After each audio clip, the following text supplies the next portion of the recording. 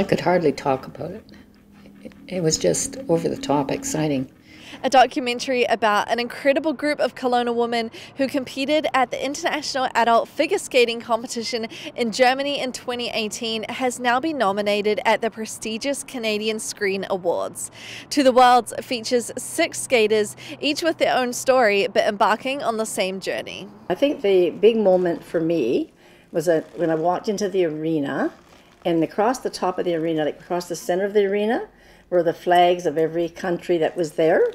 And I think there was, I think 50 flags, and they started, in alphabetical order. Canada was there, and then there was Austria, and then, Australia. And I thought, oh my God, this is for real. Like, look at the flags up there. Everybody's here. I mean, you're sitting in the bleachers, somebody beside you is Japanese, somebody behind you is Switzerland, somebody, maybe a few Canadians behind you. It just, like, the sensation of it was amazing. We were amazed how well she put it together and made a story out of it. And it was terrific. But until then, it was just everyday practice. We're just going to the rink, and she'd pick up little quips here and there.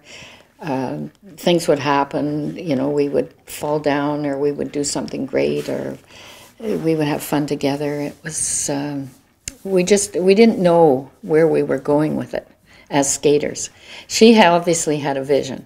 So many people have told us that they're inspired by us because, we just keep on going. We don't know when to quit. The film premiered on CBC in January 2019 and was the most watched documentary that year. For Casnet News in Kelowna, I'm Laura Brooks.